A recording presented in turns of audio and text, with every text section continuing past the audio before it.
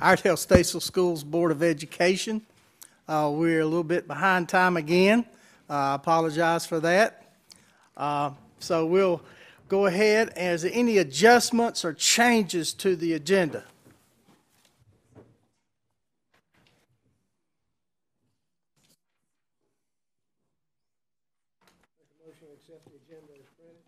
Just wait 1 minute. Yeah, I think they got something. So, Chairman Howe, let's move Tim Ivy. He's also down for number 12 on the back page. If we could, let's move that right after 7. That way we'll have Mr. Ivy do all 3 presentations at the same time. All right, going to move number 12 to number 7. Number 8. Number 8. Then shift the rest of the agenda down 1. Mr. Chairman, I just got a text from Mr. Brodovitz. He went to Ray Street by mistake, so I'm sure. He's here. Okay, never mind.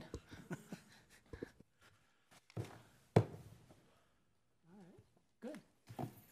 Is there any other changes to the agenda? Okay, I need a motion to approve the agenda. I make a motion to approve the agenda as amended. Okay, is there a second? I have a motion and a second. All those in favor, aye, please. Aye. Opposed? Passes 7-0. Thank you.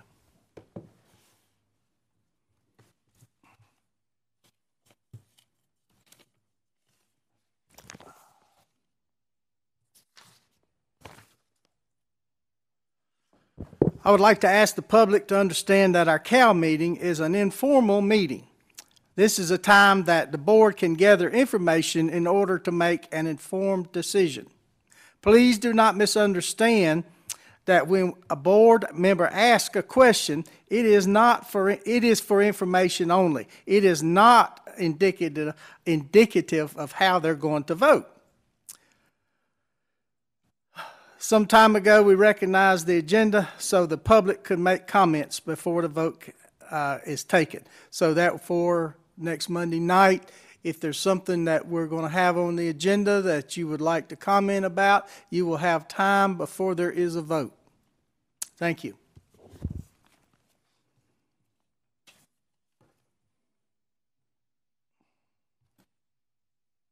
Dr. James. Thank you, Chairman Howe. I'd like to introduce Mark Brodovitz, and if Mark wants to make his way up, I'll tell you how we met. Of course, character education, as we look nationwide, continues to be, I think, a concern of all of ours. As a matter of fact, last Wednesday night at the Civic Center, we had a conversation along those lines. So, looked at what Mark had, and I think it fits very well with what we already do with character education, which is a lot. And I've asked the team over the next months to bring in what we do for character education, but I think what Mark has brought and made available through PDF, we're able to do our own printing and put in our hallways. In addition, some of you guys have been out visiting schools, if not all of you, and we have some schools that are very decorative when you walk down the halls, and we have some that are just plain color. So, so I have made a challenge to the curriculum team and art teachers and art students, or just students, to decorate our halls, and I think what Mark is going to present tonight makes a good addition to that, and I'll let him tell you a little bit about how this come about and how it ties. I'm just telling you it ties in with our character education, so it was a good thing to hook up with Mark, and Mr. Kubinik connected us together, and we've had several conversations. So go ahead, Mark. Thank you, Dr. James, and thank you, School Board, for letting me address you tonight. As he mentioned, I'm Mark Brodowitz. I'm a husband of 30-plus years, a father of 3 terrific sons, and now a grandfather. And I'm here to call out and to address a growing problem in our schools and society at large called iniquities. Now, many of you may have long ago forgotten what that word meant or never heard it before tonight, but it is what's plaguing this country. Iniquities, according to a Google search, is defined as immoral or gross behavior. It is not to be confused with inequities, which is unfair treatment. Iniquities or immoral behavior is something that has ebbed and flowed throughout our country's history. Its current cause can be many. Some might say it's from the animosity in politics to the ill will in social media. Others might believe it's from the frustration of racial issues to the isolation of the pandemic, while still others from violence found in our video games and entertainment to uncertainty in our livelihoods and the economy. Or it might just be the loss of a calling for something greater than ourselves. Regardless of the origin, the stress of any or all of these factors has magnified society's iniquities and thus impacted both the family unit as well as our classrooms, causing challenges for both parents and teachers alike. Everyone is looking for ways to improve decorum in our homes and classrooms, which has led to a variety of different theories and programs to address iniquities, with at best mixed results. What we need may have been forgotten. So as the saying goes, when all else fails, start at the beginning. In this case, the beginning is a poster of 6 simple values that should be placed in every classroom and in some common areas throughout schools. In the poster, that clearly states the bedrock values shared across every culture, race, gender, or religion. It is the tree trunk values that Dr. James spoke about. Very simple. And it has nothing more than the basic rules or associated values that have been around for thousands of years in our world. And like a tree without a trunk, children cannot intellectually grow or reach their fullest potential without a solid moral foundation. As you can see, this is the tree trunk value poster, and there are 6 values on here: family, life, relationship, giving, integrity, what you have. The tree trunk value poster focuses on a set of values while asking the reader an important question: what are yours? Which you'll see down here. And it does come in other versions. And while the listed values seem to be common sense, rarely does a day go by that we don't see on the evening news some sort of behavior somewhere in our North Carolina schools. So maybe, just maybe, posting the tree trunk values in and around our schools will consciously and unconsciously impact the hearts and minds of our children, since it's always been on the wall for them to look at and see. To paraphrase Albert Einstein, education is what remains when one has forgotten what they learned in schools. Let that sink in. Education is what remains when you've forgotten what you've learned. On that note, I would like to recognize and give a shout out to the Iredell School District for being the first school system in the country to be posting the tree trunk values in their classrooms and common areas. It is my hope that this simple act might rekindle the fundamental respect and decorum missing today in many of our citizens and is so critically needed in our free society. In closing, I will state the obvious. It is never easy to be first. However, that has never stopped North Carolinians before. In fact, over 250 years ago, a few Carolinians dared to overcome government tyranny and pen the Mecklenburg Declaration of Independence. Today, that brave action allows North Carolina to be known as the first in freedom. Over 100 years ago, 2 young men at Kitty Hawk dared to take on gravity. Today, North Carolina is known for that brave action as the first in flight. This year, may the Iredell County School Board actions and the schools to take on social iniquities through the posting of tree trunk values not only improve the character of its students, but make North Carolina known to all as the first in values. I appreciate the school board's opportunity to speak, and always remember to push for our faith, our families, and our fellow citizens. Thank you. Thank you very much, and thank you for your service. Thanks, sir. Mr. Chairman, I just wanted to point out that Mark contacted me a few months ago. He's not seeking any remuneration. He created this concept on his own. He hasn't copywritten it or trademarked it. He's not seeking any payment. He's just a leader in our community. He wants to help grow our county and our schools. So well on to him. Good. Thank you. Thank you so much.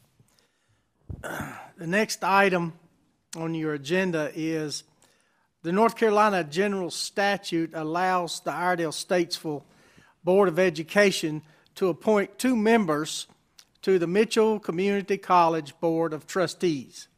Dr. Ralph Bentley and Dr. Steve Hill has served as our appointees for several terms.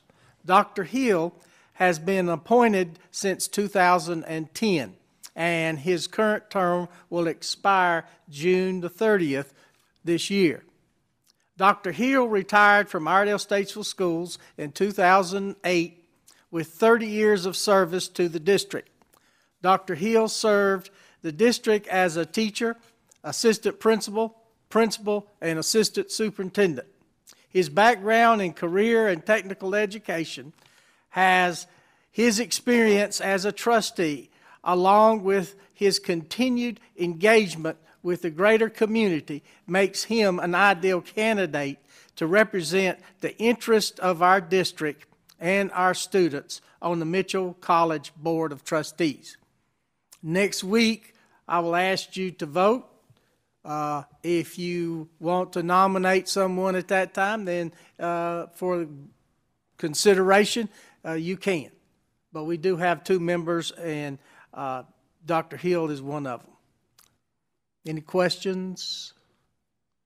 May I make a quick statement, Mr. Chairman? Yes. Just for the board's information, every school board elects, if they have a community college in their county, elects up to 4, depending, since you have 2 school districts, you split those elections with Mooresville. There is currently a bill in the General Assembly that would take this appointment power away. And it would give it would take the governor's appointment of power away, and it would take the local school board appointment of power away. It would leave in place the county commissioners. Right now, the governor appoints 4, county commissioners appoint 4, and the local school boards appoint 4.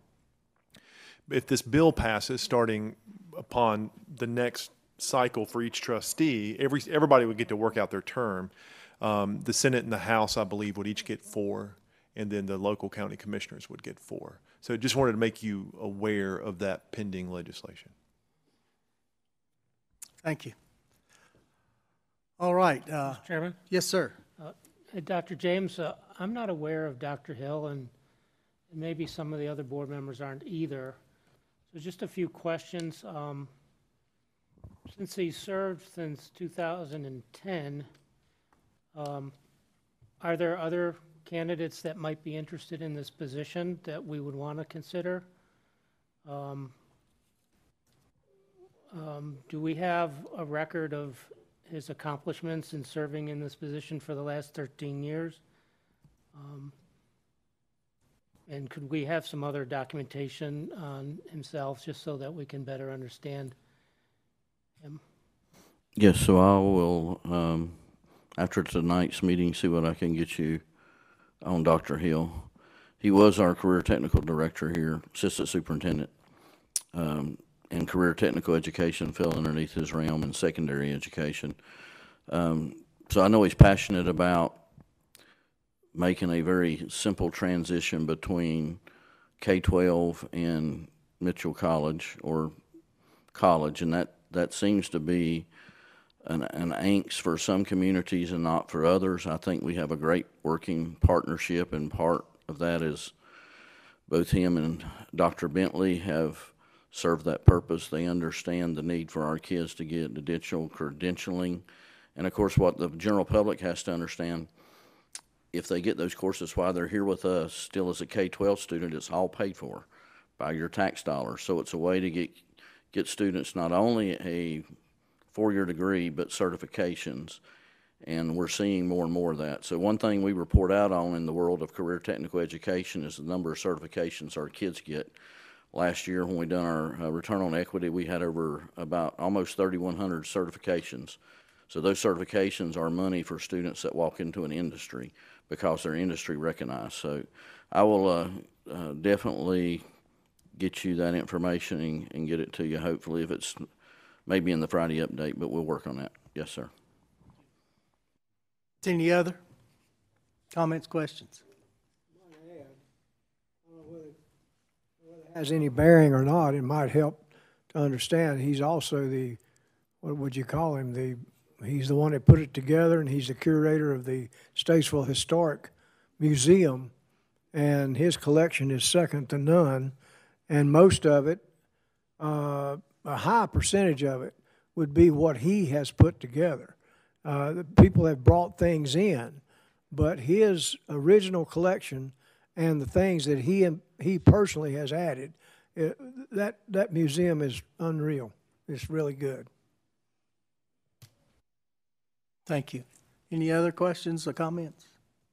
I have visited that, and it is exceptional. It's good to see how Iredell County, Statesville have grown over the years. Okay, Miss Elliott.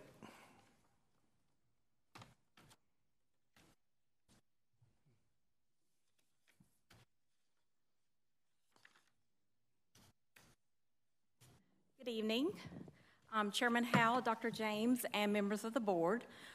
Each year, the Department of Public Instruction and the Office of Accountability requires district to obtain approval for the alternate schools accountability modified system, which has to be submitted by August the 1st of each year for the next school year. The modified system will be approved for Northview Academy and Discovery Place at the Springs. This is a system that they put in so that these schools can show how they're doing academically, how they're doing, with growth, how they're doing with keeping the kids in school. And we know that with Northview is our alternative school, and Discovery Place is our EC school. So both of those qualify for this system. The alternative accountability system is a supplement to the school performance grades. It's not a replacement to any of the federal requirements, so they still have to hold all those. And each school will still receive a school performance grade if there is sufficient data. And when we talk about sufficient data, there has to be there's an N factor. They have to have a certain number of students per grade, per subject, to make a count. To be included. So they give us three options. The first option is we can just keep them as school performance grade only. Option B is we participate in a modified system. And then C is that we write our own modifications to the accountability system, and it has to be approved by the State Board of Education. So in the past several years, this has been going, I guess, back to 16, 17, I think. Anyway, we have always chosen option B. And in the memo, I showed you what indicators are included in option B. And the first one is student persistence, and that counts for 20%. And those are the students that stay enrolled in any public school for the entire school year. They get credit for those students that stay in school. We get credit because they're not a dropout, and they eventually will be a graduate for us. Number two is school achievement. So school achievement is 20%, and you see there, with these schools, they are K-12. So they have every assessment known to the state. So they have the EOGs, the EOCs, they have the ACT, they have the ACT work keys, their graduation 4-year and 5-year counts in this, and the math course rigor. So math course rigor are those students that graduate and have a Math 3 credit. So that's what plays into that indicator. And then 3 years of data are used to calculate the school achievement. And then number 3 is growth. So for these schools, growth is counted 60% in this model. And that growth will be calculated by EVOS. And so they calculate that, and then they get, they still get that school performance grade, But then we get, they can have 3 ratings. They can have progressing, they can have maintaining, or they can have declining. And so I put on there what our previous year's data. So last year, both schools were maintaining. We didn't have scores in 1920 and 2021, thanks to COVID. And then Northview, at that time they were called Presley, they were maintaining in 17-18 and 18-19. So we can see that they're not declining, which is always good, and they're maintaining everything at those 2 schools. Do you have any questions? Is there any questions for Ms. Elliott?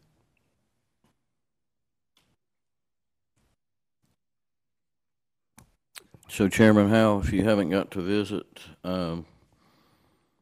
Northview Academy, I would encourage you to. They actually have a full-blown print shop. The state superintendent got to visit it. The students actually run it. And it's paired with Math 1, which is one of the hardest subjects that our kids struggle with.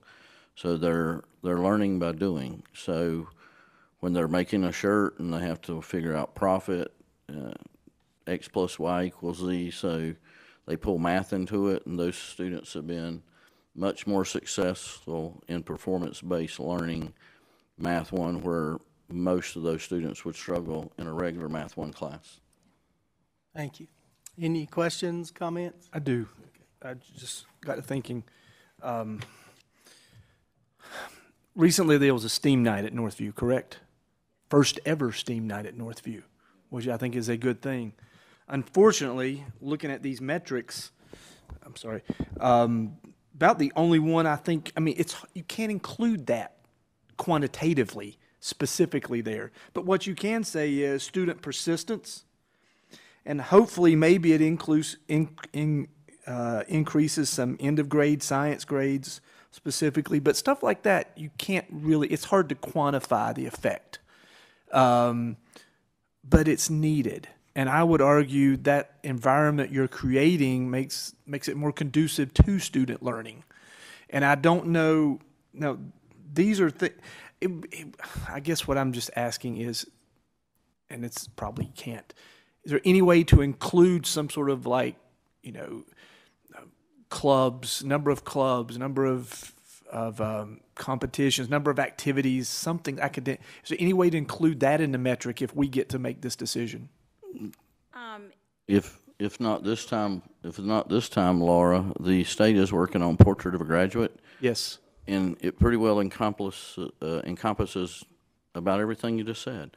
So the state has finally recognized that one time a year taking a test does not define your value in the education system, because there's a heck of a lot of people that fail a test that are working on your cars, your HVAC, welding things, that are dental assistants. So they have recognized multiple matrix. We have worked on Portrait of a Graduate since last summer.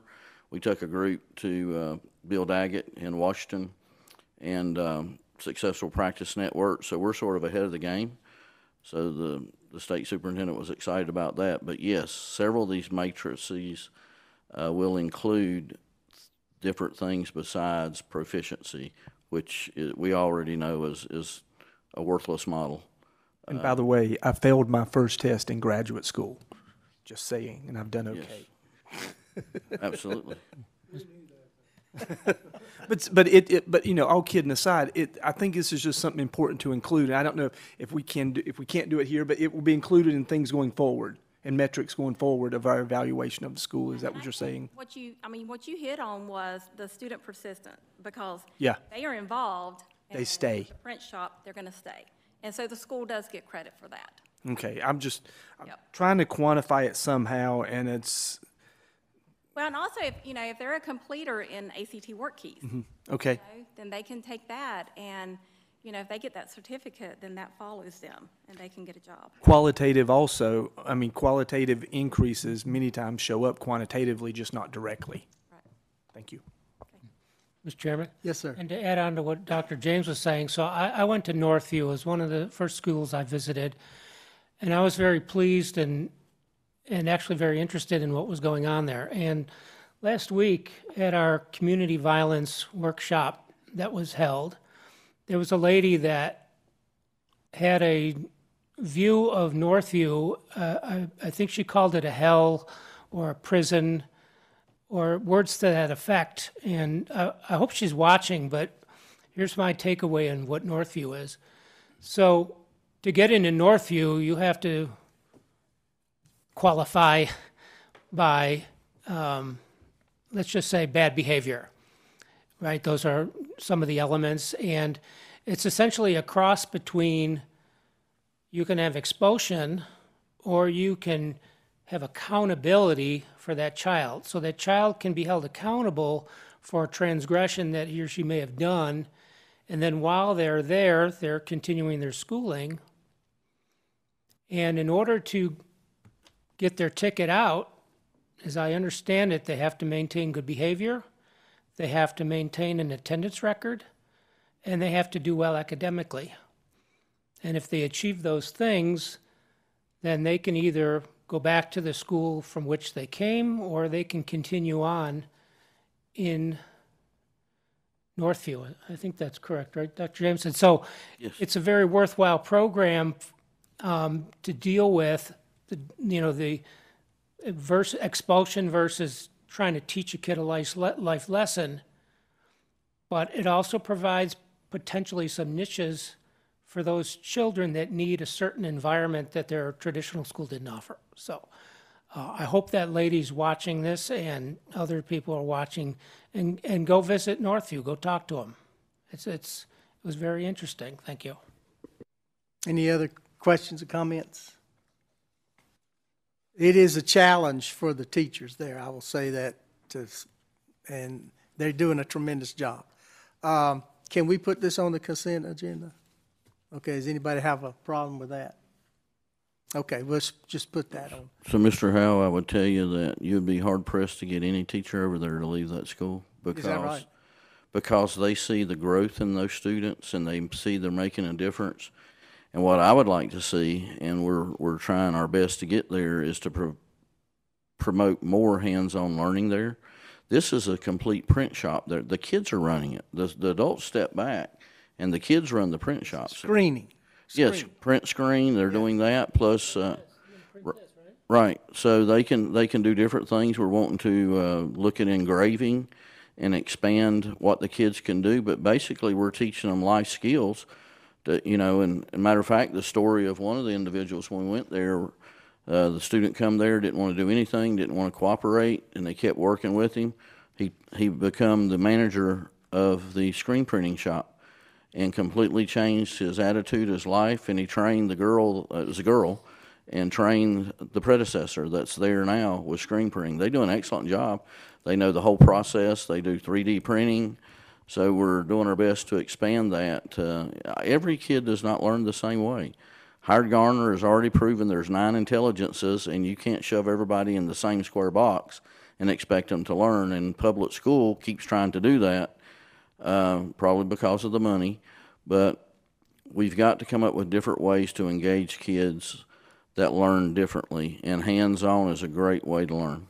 By engraving, I'm sorry, Mr. Howe, is it okay if I speak? Sure. By engraving, you're really talking about CNC engraving, correct? You're not talking about hand engraving. You're talking about CNC work. So basically, that's just a different head on the 3D printers. So if you can teach CNC engraving, you're teaching CNC skills, you're teaching CAD/CAM skills, which I don't want to get in the weeds, but, machining skills. I mean, because that's engraving with a laser or with a cutter. You're teaching life skills and job skills when they get out, big-time job skills. Okay, thank you. Thank you. Mr. Ivy.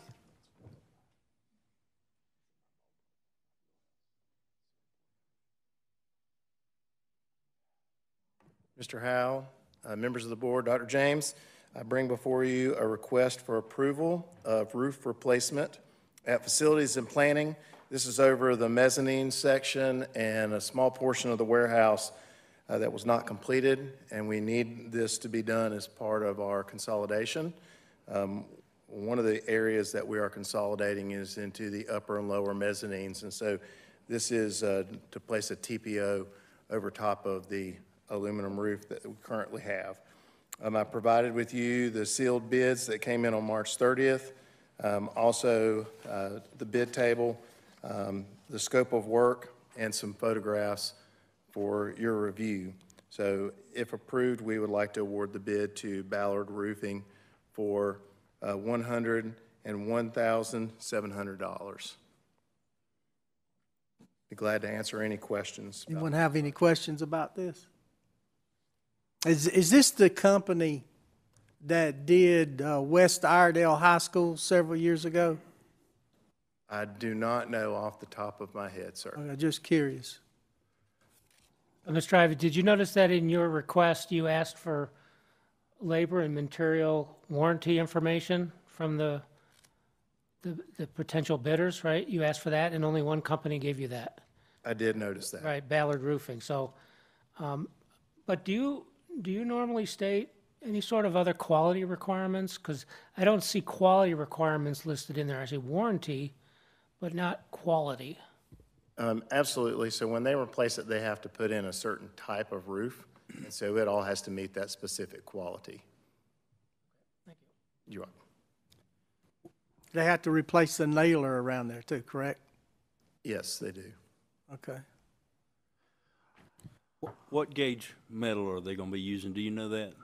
I see For this one, there should be replacing them. What they've done on the rest of the roof is they've placed in between the metal, they've gone in and put some insulation, and they're putting TPO over top of it, was my understanding.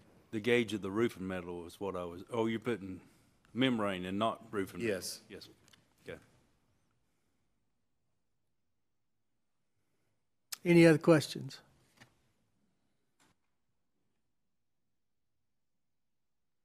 Okay, you're still there. I am still here, and I'm glad to still be here. The next request is for approval of repaving the rear parking lot at South Iredell High School. This is a project that we've spent a lot of time looking into, and on April 20th, we had formal bids submitted and for this project. And so below, I've listed out on your memo the companies that submitted bids. Also, if approved, we would like to award the bid to Carolina Paving for $189,205. I included pictures for you of the back parking lot, as well as the bids and the scope of work, along with an aerial view. I'd be glad to answer any questions about that. That back parking lot has been behind the school and is in severe deterioration, as you can see. So it is a need for the school to have that redone. Is that asphalt? Yes, sir. And how many inches? So they are actually putting down on the one part, I don't know the exact number of inches that they're putting in, but they have to put in a certain grade. So because the trash trucks come back and forth to pick up the dumpsters, they have to put in bus grade is what they call it, or commercial grade thickness in those areas. And then in the area that goes between the mega unit and the back of the school, they will put in a lesser grade because you don't have high traffic vehicles on those. But everywhere else has to be a high grade because of those big trucks coming in and out. Mr. Chairman? Yes. Mr. Ivey, are the quality requirements again stipulated in the materials that are listed there? They are. When they Okay. meet for the bid meeting, they go over that with them. Okay, but I didn't see any warranty. They don't typically put a warranty on paving. They will for a certain amount of time, but it's typically after the paving's done, you have it for defect. Most of the time, it runs about a year. Okay, well, I mean, you could always put it in there, right?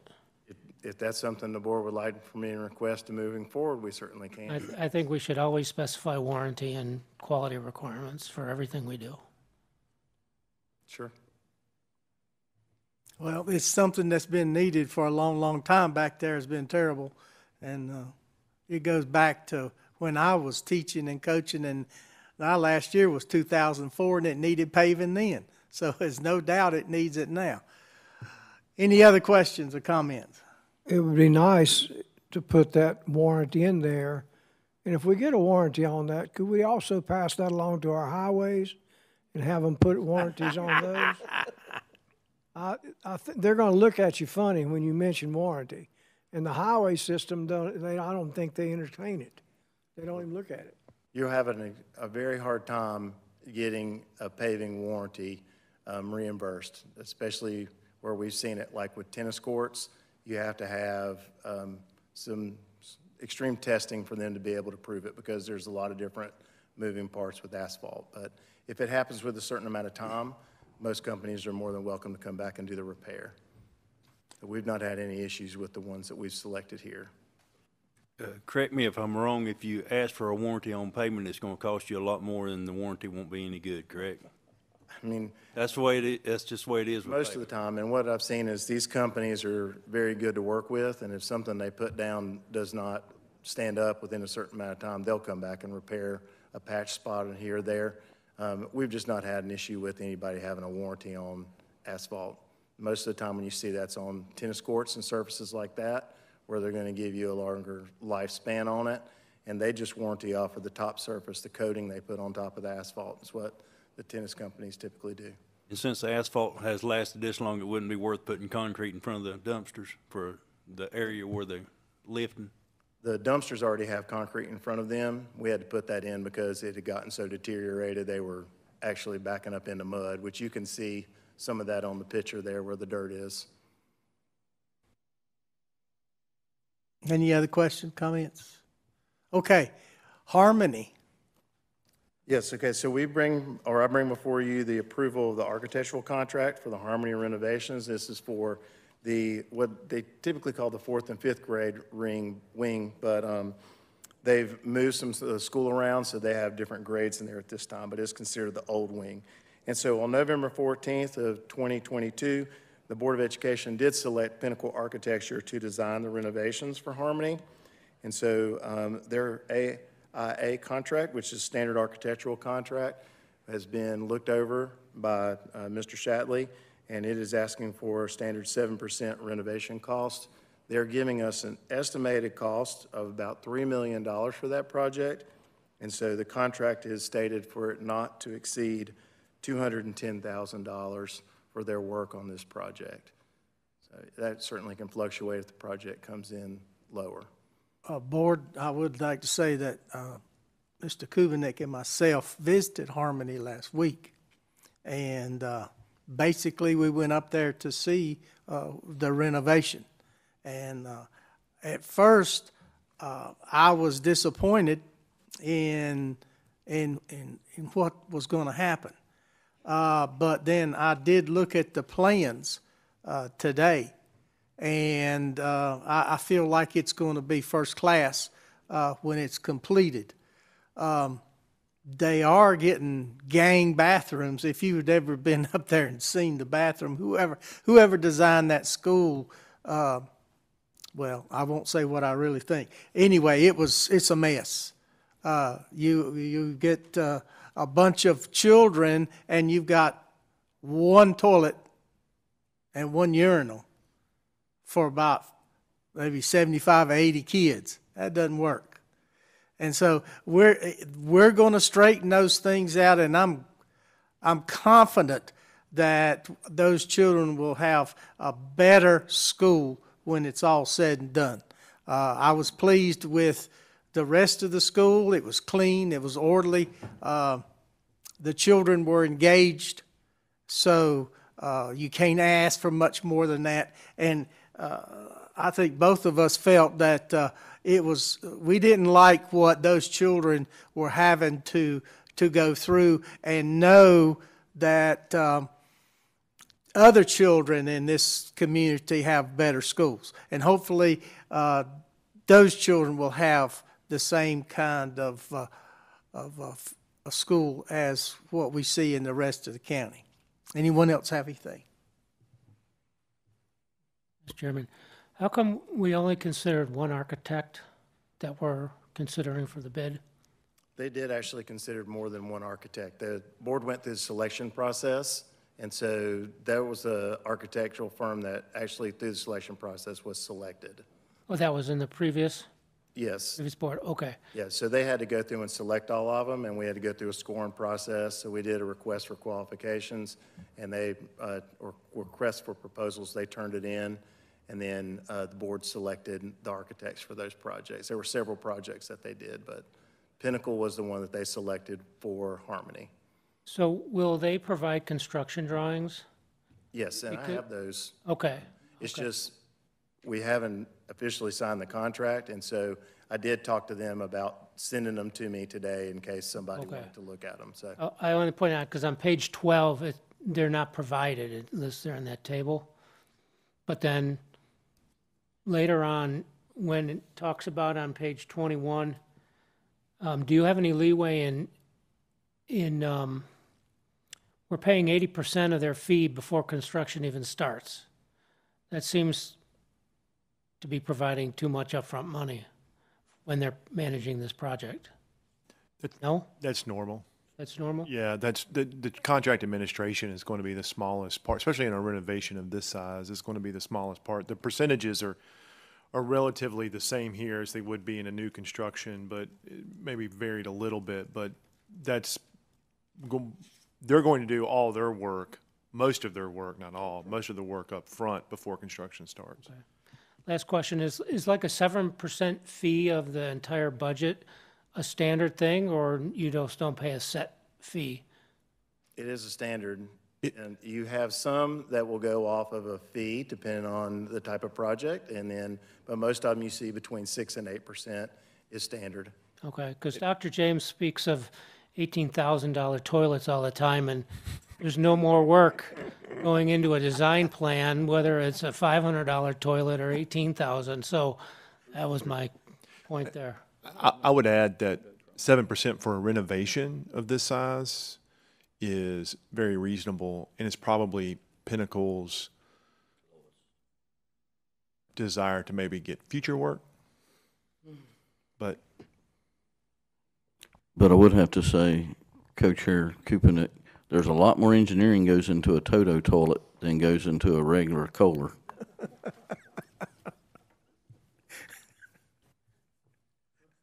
that direct experience, you know that? We're not going to have a workshop on toilets, are we? I think we need to flush this idea and move on to the next. I would like to say before we go on to the next item that this is a project that was supposed to be done in, 2007. Thank you, Dr. James. And our county commissioners it was their job to do it. Well, as most people know, the school system sold Mount Morn. And the former board took that money to complete projects so that we could go ahead and get these projects done, and took those things off of the plate of the county commissioners in hopes we could get funding for the new high school. And so that's one of the things. So we took how many millions of dollars off their plate? So it's around $89 million worth of projects that were listed on the economic sheet or education spreadsheet that was provided by the county, that we took off of theirs and added onto ours. And instead of doing complete tear down rebuilds, we chose to do renovations to several of those properties. So we not only used tax dollars in a good way, we also turned old buildings that we couldn't use into capital and invested that back in our schools. So I think we're responsible, and even though some people might disagree. Okay? Any other questions? Well, I think Harmony also, Mr. Russo requested furniture, so we'll work within our budget to make that happen. And then the gym floor, like many of our old gyms, there's some structural issues underneath the floor that we'll fix. And I think a good thing that Tim and I talked about today about the renovation, they'll have access when you're playing outside sports to some restrooms where they don't now. And believe it or not, we have built some brand new schools that do not have easy access to a restroom, because I get those calls also. And some schools have invested in porta-johns, but it's sort of sad to know that we have a brand new school without access for the sports fields into a decent restroom. Okay, thank you, sir. You're welcome. Dr. Mazzell.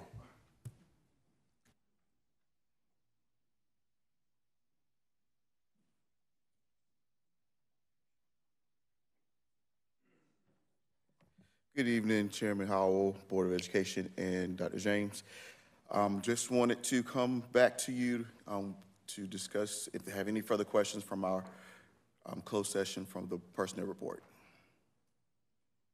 Any questions from anyone? Thank you so much, sir. Thank you. We'd like to acknowledge Mr. Mazzell is now Dr. Mazzell, having completed his doctorate this past week. So, congratulations. Dr. Nutting.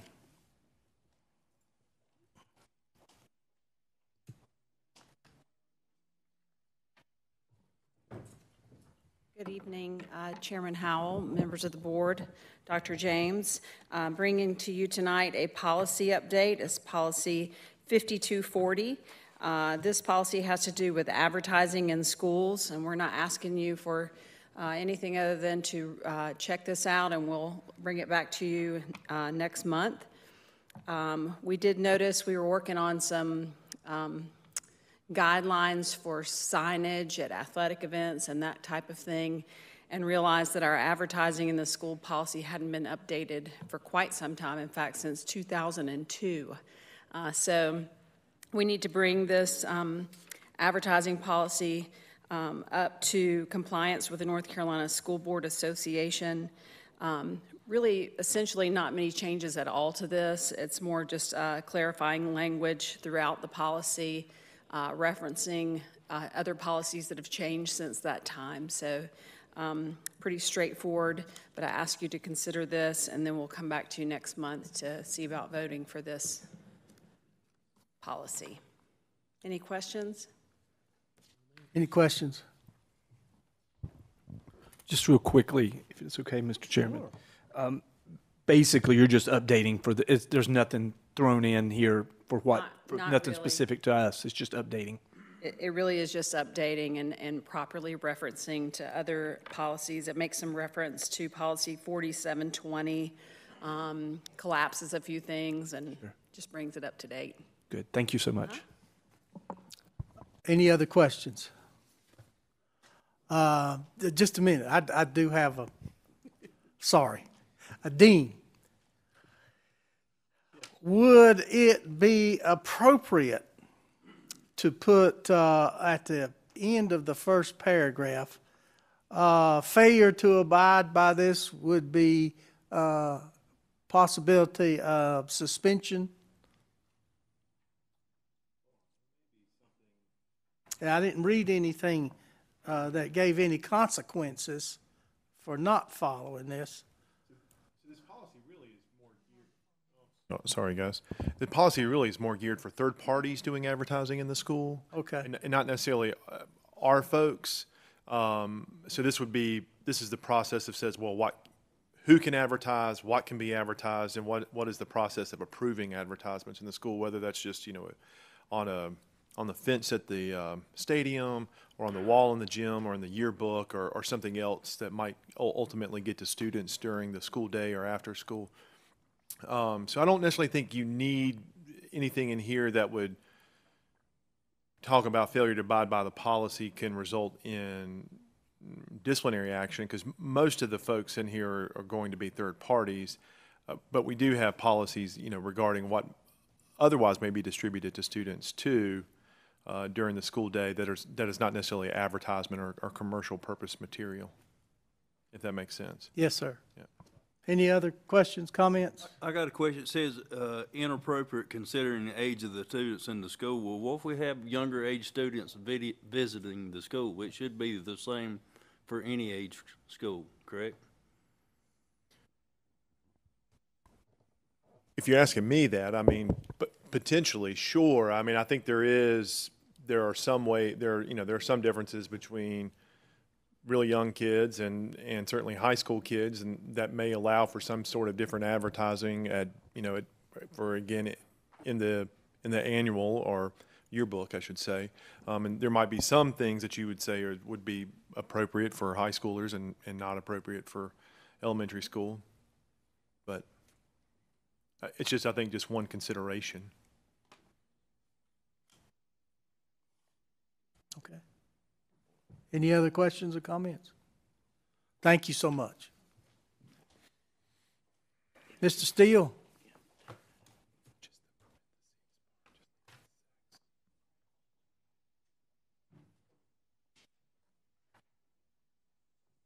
All right.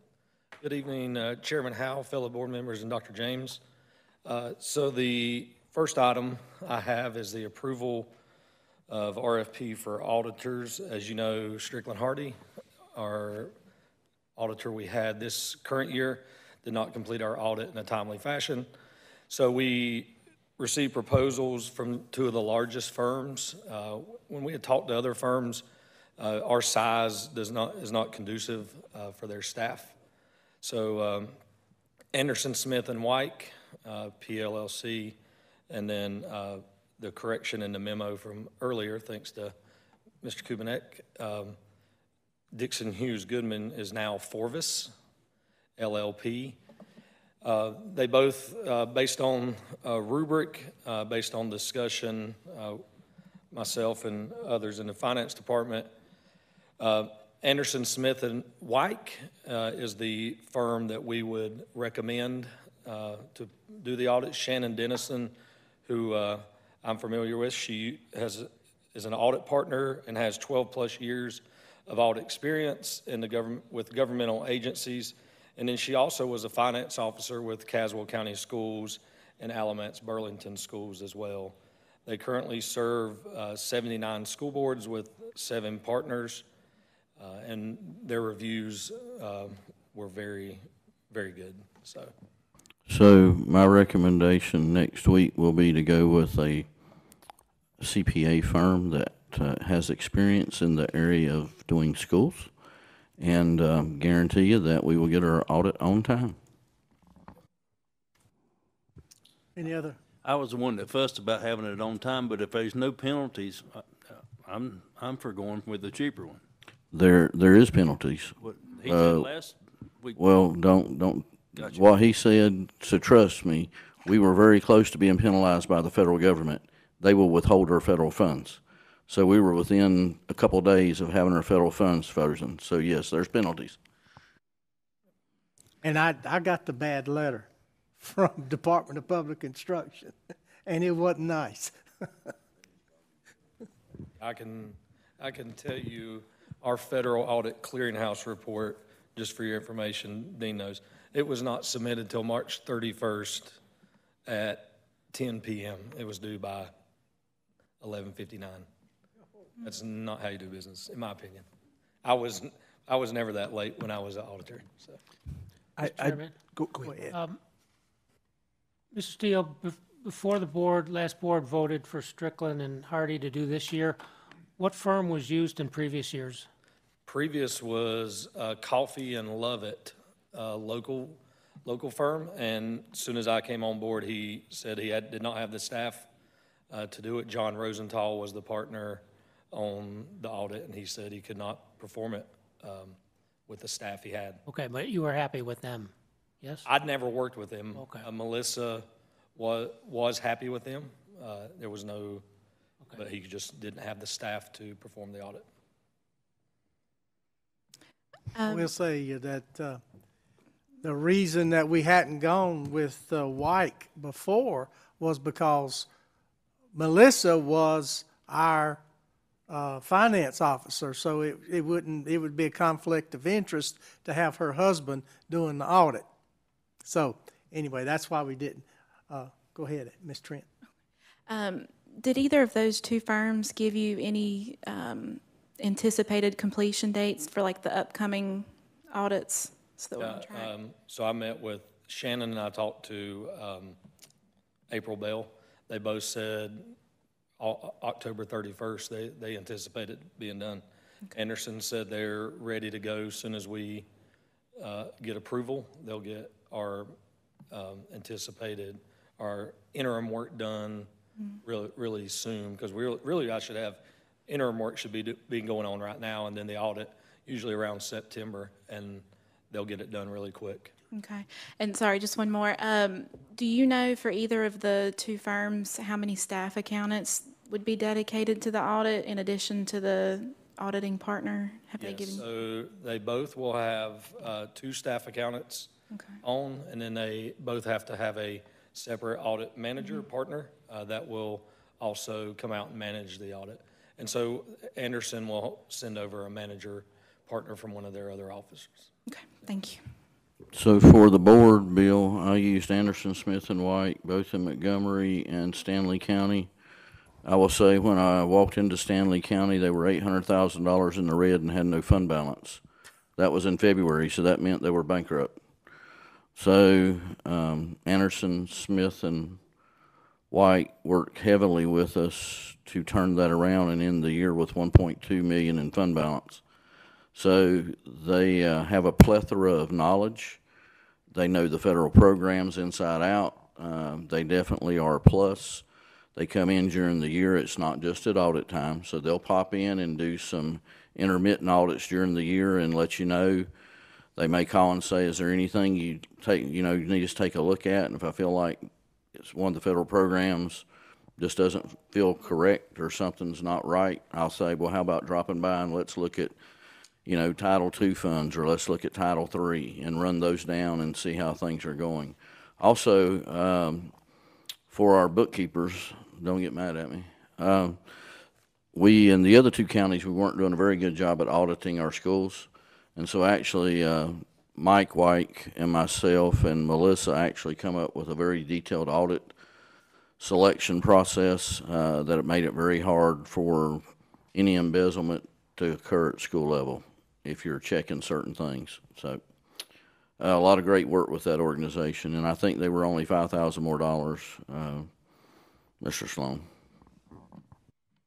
Mr. Chairman? Go ahead. Just a quick question. Do you know, Mr. Steele, or have you heard, or do they provide any information about them being late or being reprimanded, audited themselves? Anything negative have you heard of them? None of them have been late. They've both told me there is audits that are late, but it's nothing to their doing. It's stuff going on at each of those districts. But no, none of them have been late. They've got them all in. And you feel very comfortable working with this firm? Yes. So I've worked for both of these firms previously, Dixon Hughes, Forvis. And why did you leave? Oh, excuse me. Because, no, I'm not going to interview process now. And then Anderson, Smith, and White. So I know these people very well. I feel very comfortable with them. They will do a high-quality audit and provide a high-quality information to you guys. Now, this firm you're recommending, name the firm again? Anderson, Smith, and White. Okay, White. Now, we didn't use White before because of our CFO. Yeah. But the White is still there. Is he here and she's gone? No, she's still around. Mike is really an absentee partner right now. He's slowly. Okay. I'm just interested. Exactly. They're skiing in Colorado, heading their dog. What is the due date to DPI for this audit? DPI's suggestion is October 31st is the due date. Yep. I know. Is there any other questions? Okay, will you have budget amendments? Yes. So the budget amendments for the month of May for state, we have $115,300, and that money, it wasn't new money from the state.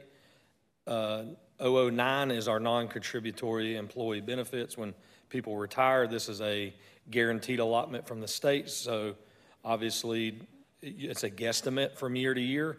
So we're adjusting that up $110,000, and then highly qualified North Carolina teaching graduates, we had an adjustment there based on additional employees that met that requirement, so we had to pay that. So that increased the state budget by $115,300. The local current expense budget is increasing by $257,000, with $254,000 being from interest. Interest rates are up. We are taking advantage of that by investing some money in different places. Our interest income current to date is almost $500,000 more than it was last year based on interest rates, based on cash flow that we have. We're able to invest it in some CDs and some things. We're taking advantage of everything we can right now based on general statute. So that money we have budgeted within transportation just to balance the budget. Hopefully this will reduce some of our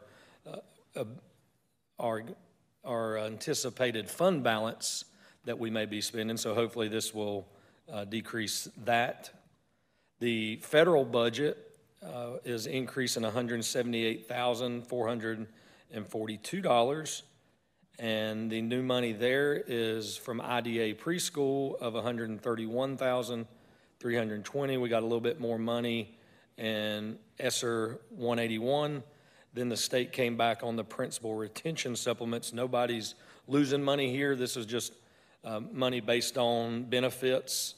That allotment was reduced $5,426.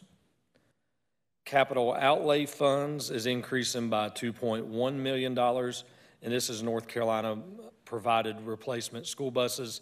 We have to book this as a budget amendment so that we're not out of compliance at year end when we make if the buses were to come in. So this is booking the budget number, so if we end up paying right at year end, which is what happens, that we will be covered and not have an audit finding. The last budget amendments is your other special revenue fund, and it totaled $460,509. You'll see, your first question may be, why are we reducing the school-based mental health grant by $468,738? They came back and said that is a year 2 allotment, so we pulled it back. We didn't lose that money. We just have to shift the years. And then the other largest number there is the $858,000. It's listed as computer buyback. It says community, but that's where we resold the computers back to the company that won the bid for the computer buyback. So that increases, based on those numbers, it increased the other special revenue fund by $460,509. And that is all the budget amendments. Any of the board members have questions? Just a quick question, if it's okay, Mr. Chairman. Mr. Steele, did we really sell a car for $310? It was an older car. They may have scrap metaled it. I'm about to say, if we had kids driving that one for driver's ed, we're in trouble. Well, we do get the ones from the sheriff's department, and most of the time when we get those cars, it costs more to tow them to Louis Gordon's than they're worth picking up. Understand. So if there's any drug dealers that want to give up a car, why couldn't it be a new one? Mr. Chairman, where do the $40,000 in donations come from? $40,425? So that was a donation, and Dr. Nutting, correct me if I'm wrong, from parents or PTA at Lakeshore Elementary, is that? No.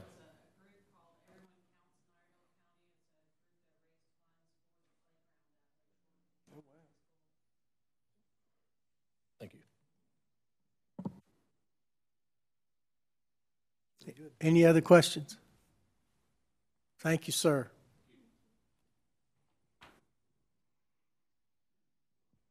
Okay, we come to a good time. Board member comments. Okay, sir. My little board's not as big as his little board, and I don't need a big one, but are we going to get big ones to go into the schools?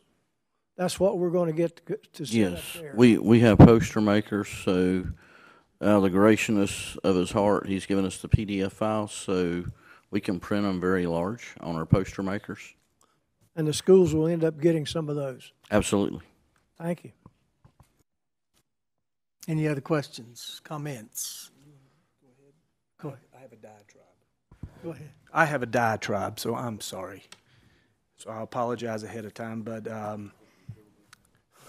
No, sir, not a filibuster. It's maybe almost that long, though. All right. Thank you. Yeah, monologue. First of all, we got summer camps available, registration open. Please be registering for these summer camps if anyone's listening. I think we do a really good job. The system does a really good job with that. I don't. The people actually do the job. And they do a really good job with summer camps. So if your kids are interested and want something really fun to do and learn in the process, our summer camps, I think, are high quality. As you know, recently the school system presented 3 choices for multiple funding streams for a full high school, Weathers Creek as we're calling it. We did that to the county commissioners, and I just want to preface everything else if I don't say it again. These are my comments only. This is not the board. These are my comments about it and my thoughts on this. But this was a first pass estimate, and Dr. James, correct me if I'm wrong if I say anything, so please do. This is a first pass estimate of the design that was concluded with several county commissioners on the committee. They helped us do the design. We also mentioned we're flexible. We mentioned these proposals were not a hard ask, but it wasn't just this or nothing. Sorry, I had to say that right. Yes, sir. And it's up to the county commissioners, to decide based on the ask that we had. Just let us know what you can do, and that's what was presented. That we're flexible. Let us know. This is going through the process. This is the way the process is.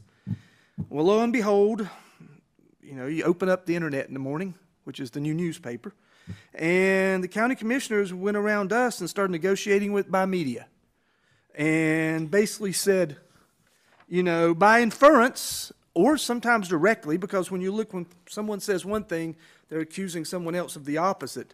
We don't make sense, and I took this directly from what I read. We're not good stewards of the taxpayer money. We're not being reasonable. And that we're going to make the county commissioners raise taxes. That's my gist of what I got when I read that. They also said we didn't take into account things like redistricting, CATS expansion, reducing the scope of the high school, making it smaller. Why we'd want to make a school smaller unless we absolutely had to, I don't make sense when you see all the building that's going around now. Even said it was discussed, building on the Statesville High School campus, another high school, which I think is completely a non-starter. And, we can go through all this stuff. Redistricting, do we really want people in Troutman going to North Iredell? Or West Iredell. You drive by South Iredell on the way to West. CATS expansion, by the time we expand CATS to make any appreciable difference, we could have had the high school built. I don't even address reducing scope. We were accused of delaying construction, of costly add-ons. But we said we're flexible. These costly add-ons, come, let us know. And that was kind of the thought. And the bottom line said we can do these, we can make some changes. It's not a hard proposal that we gave. And what I understood, because I asked, that the process was that we should submit our estimate for the full school to the county commissioner. That's the legal process. They let us know what if we can or cannot, and said, let us know what you can do, and we'll go from there. That's what I got from. I was sitting there. That's what I got from it. So in the negotiation via media, the response focused on the absolute maximum estimate of the ask, the absolute maximum. And which is an unpalatable $200 million, and I completely understand that. But that was the absolute maximum, least probable outcome. But we focused on that for the whole argument, for most of the argument in the article. To me, this is just plain politics. It's playing politics, it's scapegoating the school board for when they spend the money. And, when I ran, one of the things I wanted to do was hopefully have a better communication with county commissioners and school board. People have talked about it. I think the previous board worked to address it. I think My personal opinion is the current board has tried to address it. We try to have a professional relationship, and I think that's a good thing. We need to have professional relationships. Honestly, I thought about doing a narrative, but let's just cut through the stuff, and I use stuff in quotation marks here. This is what I think, and I only speak for myself. Real simple. Tell us a number. Give us a number. Give us a maximum number that you can provide. I don't care how much, how you get it. We gave other funding offers. You don't have to provide all the money yourself up front. You can do long-term, short-term, medium-term, however you want to pay it off. That's not my purview. That's yours. But we gave options. Tell us the maximum number you can provide us, and then let us, I mean the school system, not me, but in my opinion, the school board then can submit the best plan we can do for this number. How can I know what to submit if you don't tell me how much money we got? Doesn't make common sense to me. And maybe I'm just too dumb to know any better. But it's just, this number's like it's in hiding. I mean, what's the number? We guess, and it's, we're going to stick a number on our head and start asking each other what it is. Just give us a number. No more politics, no more scapegoating. No more political cover. I don't think the school system should give the county commissioners political cover for spending money, because that's what I see this is what they're using us for, but that's just my opinion. I've been wrong many times. And don't use the media to make your points. Just talk to us. Tell us what you can do. What can you do best for the kids of Iredell County? We'll do what we can best for the kids and the parents and the students and the economic development of Iredell County by providing the best school we can, and let's get this done. Let's not make this a fiasco. Let's get the school built. And I'm done. Thank you, sir. Any other comments? Really? No one? Ms. Nita. Go ahead, Ms. Trent. Well, I've heard a few times they have said 120 million, and I think that's just what I've heard. So. And anyone else? Okay. Go ahead, sir. So I agree with what Dr. Knight is saying. When and how much? When are you going to give us a number? Just give us a number. And if you want to take two of us and two of you, go in a room, lock the door, let's hash it out, come out with the solution. Let's do it. Second thing I wanted to bring up is I really applaud Dr. James and his team. The public may not really know that in the background they have worked extremely diligently hard on this high school project. In fact, working on Sunday nights to answer board questions from the board, late emails, late phone calls.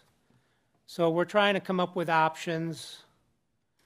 And so, a lot of people worked really, really hard for a long period of time to design and come up with a new high school. And the pandemic and the change in economic environment has really put us in a place that no one ever thought we would be and changed everything, but that's where we are. So commissioners, give us a number and give it to us now, and then we'll decide what to do, whether it's scale back the project, do whatever. But I want to, again, let everyone know that the staff has really done a lot of off-hours work on helping to support at least this board's the questions. I'm also excited, and I'm sure Dr. James will talk about some activities coming up about in working to improve our poor-performing schools.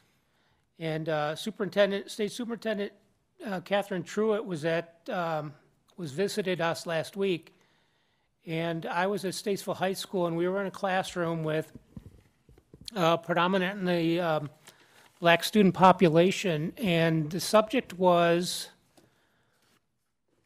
why do a number of students in that classroom want to become teachers? and I think it was, her name is Ms. Campbell, maybe? Was it Campbell, I think was the teacher's name? And she's got a terrific program in encouraging students to become teachers. And Ms. Truitt asked a gentleman, he says, why do you want to become a teacher? And he said, well, throughout, and he's either a junior or maybe a senior, he says, throughout my school history, I had never had a black male role model as a teacher.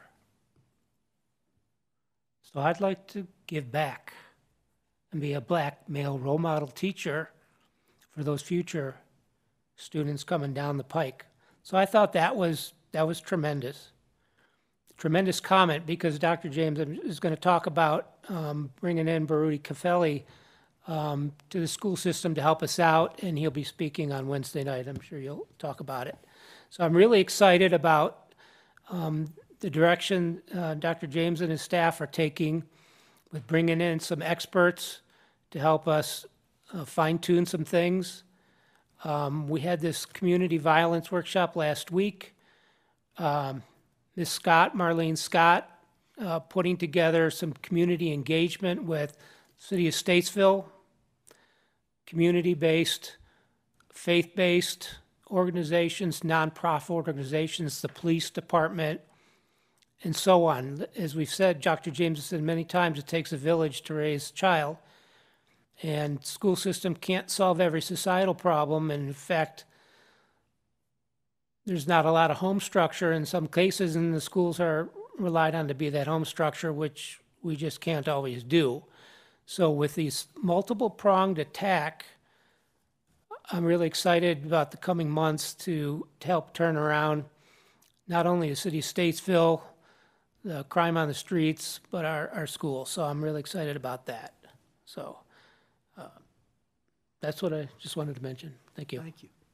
Any other comments, questions? Go ahead. Oh, I just wanted to thank Dr. Knight for his comments with the school. Kubinick, thank you so much as well. I'm in agreement with those things. Was also at the gang violence and prevention along with Sloan and Kubinick, and it was a good program. Looking forward to seeing that play out, and hopefully we get some solutions to some of those challenges up in Statesville. Also saw Catherine Truitt here, saw some wonderful cakes that the cats made. They were amazing. I wanted to try every one of them, but there were like multiple cakes. But it was great to see her, and I support her efforts of what she's doing statewide. And I just appreciate y'all serving on the board. Any other questions or comments? Well, one of the board members, I don't usually read too much media because they lean so far left now. So one of our board members sent me the information that came out, I guess Sunday, from one of our media outlets. And I was upset because I always thought that the media, when a person writes an article, they give both sides of the story. But that wasn't the case. And I'm sorry to some of these people, but the last time they were in a school was when they graduated, sometimes 30 or 40 years ago. Schools have changed. I'm here to tell you it has really changed since I retired in 2004 from education. It is huge change. Schools have become everything by mandate, not because we want to, it's because our legislature and our Department of Public Instruction and the United States says you will. We really don't have a choice. But to toot our own horn, Iredell-Statesville Schools is so far ahead of most school systems, not only in North Carolina, but nationwide. I noticed that the legislature in Texas was talking about putting a SRO in every school. Well, my goodness. We've already got that and have had. And I think those are things that people need to look at. We also have done more for safety of our children. Very few school systems has the rhino locks like we do. When we lock a door, you're not getting in. I mean, the police took one of those rhino doors and had all their equipment, and it took them like 10 minutes to they finally had to break the door in half. And that's how good those things are. And now, I believe it's a requirement by the state for all new buildings of schools.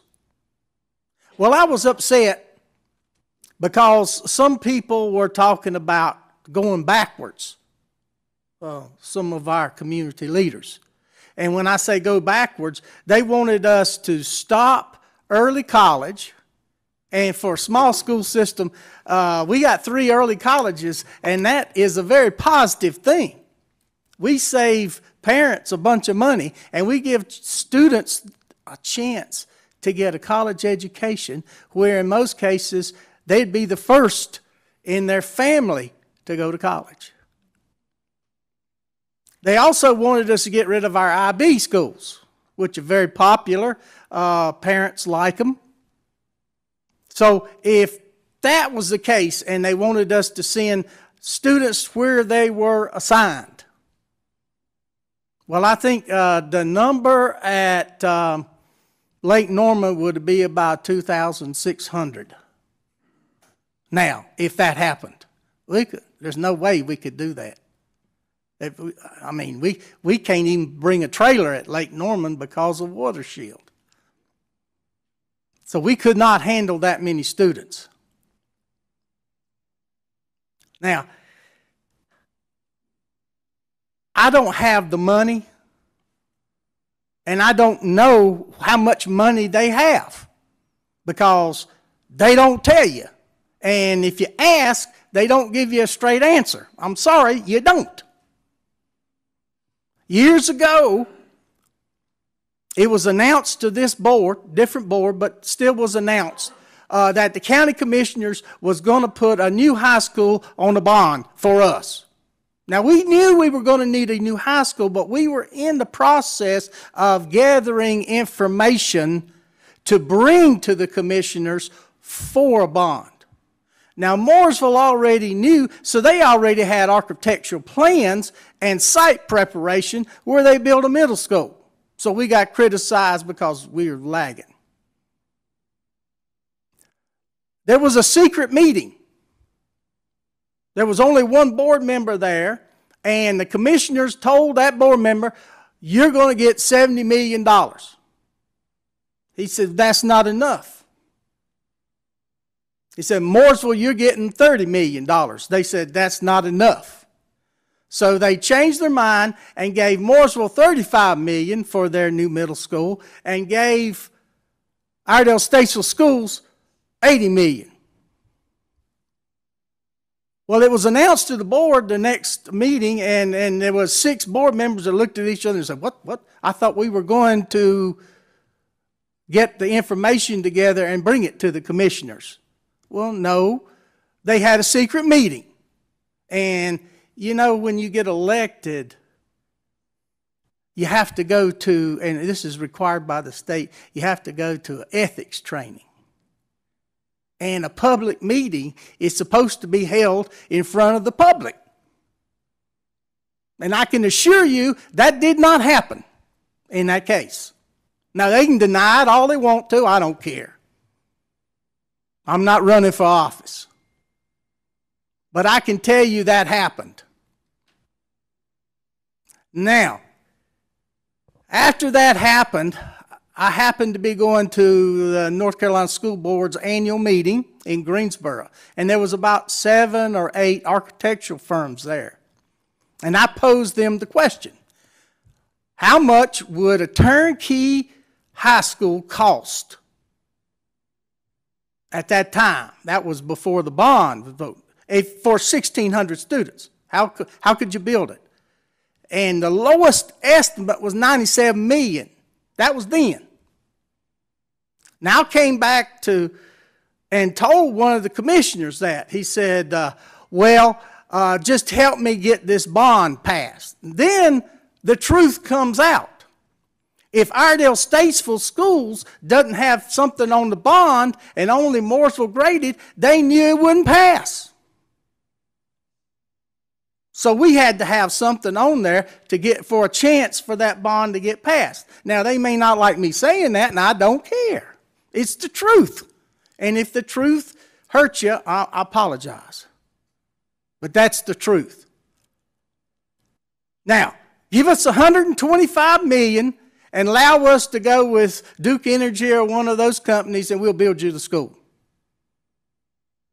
But you got to tell us, because I cannot believe the economics of having to build a school and the red tape, because every public official wants to get involved. It's not like building a house or even a factory. And maybe it shouldn't be, because you got your children going in there and it better be right.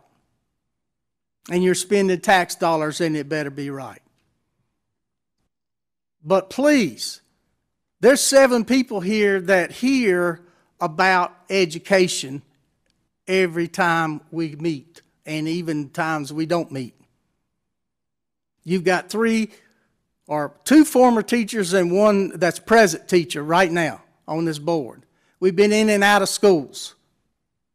I personally did ed specs on 2 different schools and built 2 stadiums. I know a little bit about it. But I wasn't on the committee.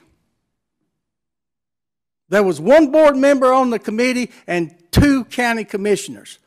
And they met 100 times. So give us a break. The media did not report the truth. And all I ask for is the truth. Now you got revalue on your property now. And they don't want to raise taxes because they ran on not raising taxes. So they lowered the rate. And that's fine. I don't mind, because I own a home too. But they're still going to make $50 million more. They're still going to make $50 million more. And put 26,000 houses more, they're going to make more money. They got $80 million in bonds they can sell. They had to put a penny of sales tax back. They got 14 to 17 million there. So they got 97 million, and it doesn't affect their budget. They got close to 200 million in reserve. They got the money if they want to spend it. And I'm saying, if you're going to invest in something, why not your children? That's a good investment. Because if you invest in your children, you don't have to build a bigger jail. And the statistics bear that out. So please, give us a number. And be responsible to the people of this county. Thank you very much. Dr. James. Thank you, Chairman Howe. I do want to thank Catherine Truitt, our state superintendent, for visiting Friday. She actually went to several sites. She did tweet out Friday night on social media, has quite a few pictures from Iredell-Statesville schools, so I'd welcome you to go out and look at those. Very complimentary of the many things that she saw. And I would have to say to the chef, we could have easily had the cake bake-off competition here, and I think we might have come close to winning. They were that magnificent. It was pretty neat. So tomorrow night so Principal Caffelli and Bill Daggett are going to be joining us. But one thing I will say, and we've done a poor job of educating the board, most of our staff has been through Ruby Payne training. We have Ruby Payne trainers on staff. So a lot of these individuals we have met with and worked with, but sometimes it's a workshop, one-stop wonder does not work. So it takes a partnership, a relationship to come in and work together. So Principal Caffelli actually knows the team from Bill Daggett's organization that's going to be working with us this year. So I welcome them. So tomorrow night at Outback, the board, not everybody else, the board and those individuals I invited, I think about 5:30 he'll be there, but we'll start around 6. Can't put us in a private room, of course, at Outback, but it'll be time to break bread and have a conversation with Principal Caffelli. And he'll be at our schools tomorrow. He did, the weather did delay him, so he is going to try to get by MB Mills, but of course he'll be back. Bill Daggett will be here next week to speak to the board. He is a walking textbook of knowledge on what's going on in education, has turned around many school systems, his organization. So a great group to partner with. It did take me back a little bit last Wednesday night when once again someone stood up and blamed the school system for all the ills of society. At some point, parents need to take responsibility for the children they bore. So when we have kindergartners that come into our building and still in diapers, and it doesn't mean they're special needs students, some of them, if you don't know their last name, you better hope you get it, because when it comes to the end of the day, they'll be on the wrong bus. So that should not happen. We're in America. We're not in a third world country. And to me, that's child abuse. Any way you can stack it up. And there's help out there. There's a great video that I shared with the board from the Partnership of Children. There's a lot of people that get down on their luck, and there's a lot of agencies out there to help you. We have over 8 pages we presented of organizations that help us. So I wish I'd had that the other night, Mr. Kubinick, to hand to this lady and say, here's what we're doing. What are you doing? So I believe John Kennedy said this: ask not what your country can do for you, but what you can do for your country. And I think we're at that point. We're doing all we can, folks. We are tapped out. We're spending every dime we got, plus anything else we can get our hands on. We're writing $15, $20, $30 million worth of grants a year to plug in the holes that is not supplied by other funding. So at some point, we got to have some parents step up. And a kid should not enter school when we test them on a 2% and 3% level, which is 2 to 3 grade levels behind. Think about that. A kindergartner walks in and we're testing them, and 40% plus are testing at a 2 to 3 year old level. Now, we need to change the paradigm for school, I guess, and start at age 1. But somebody should be held responsible for educating that child before they get to us. But unfortunately, they're not. So we try to fill the gaps. Then we take all the blame for when the school doesn't have an A or a B or a C. It's all our fault. It doesn't work that way, folks. So glad to have those guys coming along with us. I was involved with the new school process for quite a while. I heard it many, many times. When I lay down at night, I have a nightmare every night about it. I keep hearing, build a 50-year school. And so that's what we gave you. If you had told us to build a 5-year school, that's what we would have gave you. It might have been a lot cheaper. So the building itself, the square footage of the building is the cheapest thing on the venue. You can cut the building in half. You're not saving any money. It's the infrastructure. And we could have that argument. But so we were asked, what skin are y'all going to put in the game? So when we presented, Tim presented all the things that we took off the plate, and it was $89 million. So there's the skin we're putting in the game. I'm a taxpayer, and I've made this comment, and I would make it again. Lived here all my life. Are we going to spend $200 million on a high school? If we do, you can come out and put some flowers on my grave. So again, $200 million just blew me away. I was projecting 135, and I've asked for a number. Just give us a number so we can go to bid. And then when the bids start coming in, we can have another conversation. But I can't get it out to bid until you give me a number. I fully anticipate you're not giving me $200 million. But just give me a number, whether it be 110, 120, 130. Just give a number. We'll put it out to bid. Then when the bids come back, we can have another conversation. There's no way we're going to build this school, or what can we not do right now and we can do in the future. So there's a lot of alternatives that we can work on, but we have to have that from the county commissioners. Just give us a number so we can go to bid, please. Our schools, I will say, matter of fact, I just got a text from Vicki Sawyer about another school system asking about safety. We have bulletproof shields in our K5s, Ricotta camera system we're putting up everywhere, but the camera system is an all-inclusive system. So when you do a guest check-in, Ricotta, you're checking into it. It can follow you around the school. It's a little weird. But we also have environmental detectors in our bathrooms. They do VOC, they do humidity, and they do decibel level. SROs in every school. Not only do we have an SRO, we have canines in our schools. We're trying to find one for a middle school, unfortunately. And the recent thing that we've looked at doing is e-hall pass, another way to track data to sort of tell what goes on in our school and to provide a safer environment. It's sort of hard to get in trouble if you're in class and not, typically what happens is hallways, bathrooms, or lunchtime. So I do appreciate all the hard work of our staffs. We have taken a plethora of awards the last month. If you haven't been looking at them, we have got people going national. We've got a kid that went international, was on the radio with me in STEM. So just great things going on. And he was doing methane versus CO2. That could have been a more hilarious show, but we'll leave it at that. But the kid is going to an international STEM competition for Iredell-Statesville. So thanks for your support of Iredell-Statesville schools. And it does take a village, and we need your help. And most of all, I think we need your prayers. If you're a praying individual, every day. This is hard work, and we want to make the right decision. We would love to have the wisdom of Solomon. So thank you.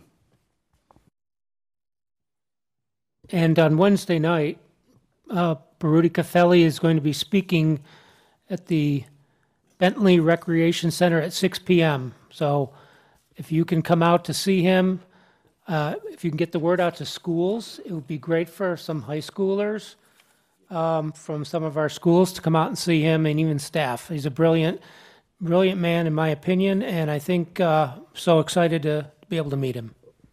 Yeah, I forgot that part. Thank you, Mike. And so we've got that all out over social media, but he will be coming back.